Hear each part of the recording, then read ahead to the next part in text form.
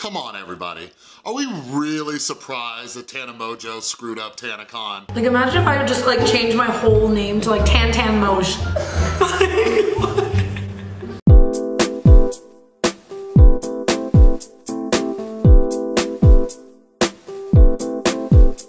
What is up, everybody? This is Chris from the Rewired Soul, where we talk about the problem, but focus on the solution. And if you're new to my channel is all about mental health. And what I try to do is pull different topics from the YouTube community to try to teach you how to improve your mental and emotional well-being. So if you're into that kind of stuff, make sure you subscribe and ring that notification bell. And some exciting news. This morning, the first mental health email blast went out. So if you're signed up on my mailing list, go check it out. I sent out the first email and it's just about how to deal with negative thoughts. And the title of the email is Don't Trust Your Thoughts. So check that email out. I will have a link to the actual email that you can just click on, or you can sign up because I'm gonna try to do these at least a few times a week. Totally free, a little extra mental health motivation to kickstart your day. All right, so anyways, this is a video I've wanted to make for a while. Yes, I know the TanaCon thing is over, even though Michael Weist's video came out not that long ago.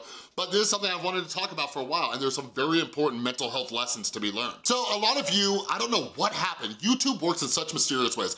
A lot of you have found me through my Tana Mongeau abusing prescription medications video. I made that back in February. So anyways, for those of you who watched that video and you're now here, let me correct two things. Yeah, I screwed up. I meant Lil Peep passed away, not Lil Pump. The second correction from that video is that I said Lil Peep passed away from a Xanax overdose, and a lot of you have been oh so kind to correct me and say that it was fentanyl. His Xanax was laced with fentanyl. Now listen to me very carefully, okay? First off, that video was made before the toxicology report was sent out.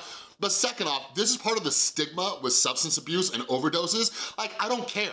I don't care what it was laced with. I do not care if Lil Peep overdosed on unicorn pee.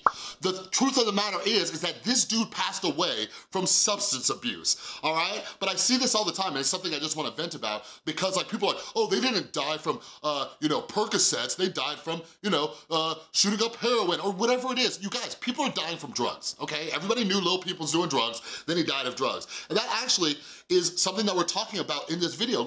People were surprised. People were surprised that Lil Peep died, right? And why? His music was about getting loaded, right? His music was about abusing substances. Everybody in his life abused substances. That's something that's really sad to me. Working in the addiction treatment field, when people are surprised that someone they knew was abusing medications or abusing substances of any kind, then they die, what are you surprised about? And that's what I wanna talk about with Tana. How are we surprised that she screwed up TanaCon? Is anybody really surprised? Let's just lay out the facts real quick. And by the way, this isn't a video trying to spill the tea or anything like that. I'm gonna tell you, because a lot of you are getting caught off guard by some really dumb stuff that shouldn't be happening. The signs are there, all right? So Tana Mongeau, let's think about her. What is her career made off of? All right, her career is made off of a lot of videos and story times about crazy situations happening. He f***ed me with a toothbrush. And everything going to crap, right? That's what her reputation is built off of. Then her reputation's also built off of exaggerated stories and lies, immaturity. He walks up to me and he kind of locks his arm around me, around my neck like this. And it wasn't like it was a chokehold or anything. It was very firm and tight. Okay, this is who we're talking about here. Then she actually has a hit song that she made titled "Cause I'm a f*** up and I'm so f***ed up, and all these voices in my head won't shut the f*** up. Cause I'm a f*** up and I'm so f***ed up, and it's 5 p.m. and I just woke the fuck up." Then this young woman tries to plan a Vidcon level event in a month, and people are shocked that it didn't turn out well. Let's put the pieces together, people.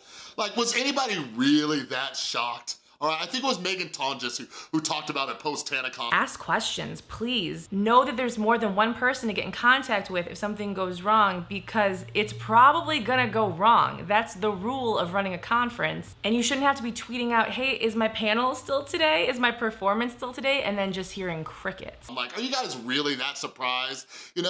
So, funny story, Tristan and I were actually in LA for my birthday that weekend, and we were contemplating going to TanaCon because we heard Shane Dawson was gonna be there, but instead, we went to Corgi Beach Day.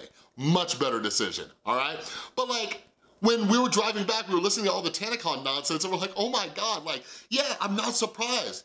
But again, this isn't about Tana. This is about you. Listen, listen, listen. This is something that, like, I have a lot of experience with. See, like, there was Tana's video that has kind of been swept under the rug, but it was when Tana and her friend found somebody who had overdosed, which was awful. It was similar to the Logan Paul situation. But anyways, like, Tana makes this video about, like, only us, the craziest things only happen to us, right? I used to think that way. I used to think the craziest situations only happen to me. Why does everything go to crap around me? And it was my fault. It was my fault. Like, you guys, I hung around a lot of scumbag people. So guess what happened? A lot of scumbag things happened to me, right? I hung around people who were into lying, cheating, and stealing, so when they lie or cheated or stole from me, how can I act shocked? How can I act surprised? These are the people that I'm hanging out with. Like, that is the type of person they are, right? I think I mentioned it in a Jeffree Star video. Like, if you're hanging around a bunch of people who are into drama and gossip, don't be surprised when they gossip about you. Like, think about this. Your choices and who you're hanging out with, who you decide to follow, why are you so shocked when something happens? Like, a great example is I've known countless people who have got into a relationship with somebody that they met who was cheating, right? So let's say a guy cheated on his girlfriend with this girl and they got together and now they're all in love and they're gonna have a relationship. Then next thing you know, the guy cheats on her and she is flabbergasted. Just straight flabbergasted. Do people use the word flabbergasted anymore, Tristan? Flabbergasted, right? Like, how are you surprised? You met this guy through a cheating act and now you think it's gonna be different with you. Like, I know we hang around people who are like, oh, they're wild, they're zany, they like to do crazy stuff, they like to go party, they like to do this. Like, if that's what you're into, like, I'm not saying like, hey, don't get me wrong, like, if that's your thing and you wanna hang out with those type of people, go for it. But don't act shocked. Don't act shocked when these things happen. Like, something that I teach my clients, like, in treatment, is to look for the signs. Like, especially when it comes to drug addiction and recovery, you see a relapse happening miles away. Like, part of my position was to talk to people after they relapsed, right? But mainly I was trying to help them to prevent a relapse. But people would call me up. People would call me up month, 2 months, 3 months after treatment, and I'll make up a name here. They'd be like, oh my God, Chris, did you hear John relapsed? I'm like, oh, did he? Okay, I'll try to reach out to him. They're like, yeah, I just don't get it. It's just such a shock. It's such a surprise. And I'm like, really? Really? You mean the guy who slept through like every single group? You mean the guy who didn't take this seriously? You mean to tell me that guy relapsed? Color me surprised, right? Like, this is what I'm trying to say. So like, when people are like, we're shocked that Tana Mongeau and TanaCon failed, like, what are you talking about? That's who she is. She is that person. You know? Like, I know, like, you know, Shane said it when he interviewed her, like, you know, she shouldn't even be allowed to, like, organize, like, a birthday party. Like, yeah, exactly. Like, why would you put anything in her hands? But how many other things are you doing like that? How many times are you putting your faith or trust or expectations in somebody? Like, there's something where if somebody keeps letting you down and you keep putting your faith in them, like, eventually it's your fault. Like, I'm sorry to say that, but it kind of goes that saying, fool me once, shame on you. Fool me twice, shame on me, right? You know, to just put this into more perspective, because I know I got some parents out there, I teach this to my son. My son's about to turn 10 years old. My son plays a game called Fortnite, some of you might have heard of it, and he likes to play in a game, in a mode called Playground Mode with his friends, and he does that. And some of his friends in there, they do stuff, and you know, it makes Dylan upset. And like, it's his same friends, and like, Dylan would get upset about it, and then he comes to cry to me about it, and I'm like, Dylan, you know that's what they do. Every time you go in, they do that to you. I'm like, so how do you want me to sympathize with you when you know that that's what they do, right? But think about that. Like, I have to teach that to my 10-year-old son. Like, what are you doing? You have way more logic and experience than my 10-year-old son. Quit hanging out with the people who are hurting you or screwing you over. Quit putting faith and expectations on people who are hurting you and screwing you over, okay? Leave that guy or leave that girl who keeps screwing up in your relationship. How many of you have waited around for someone to change, right? Like, it's not surprising when this thing happens. That's why sobriety is such a shock.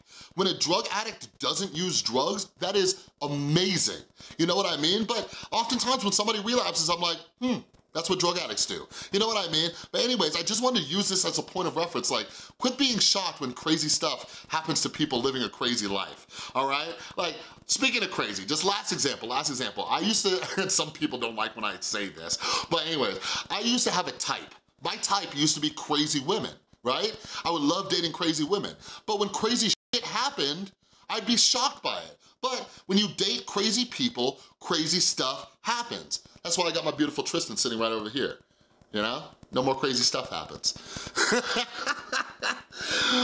But anyways, let me know down in the comments below, like, do you have people who are like this, like Tana, who keep messing up and then other people are shocked? Are you shocked? Did this video provide you with some clarity where the person who keeps doing these things, that's just the type of person they are and you no longer can be shocked about it? Let's have a conversation down in the comments below if you can relate, all right? But anyways, that's all I got for this video. If you like this video, please give it a thumbs up.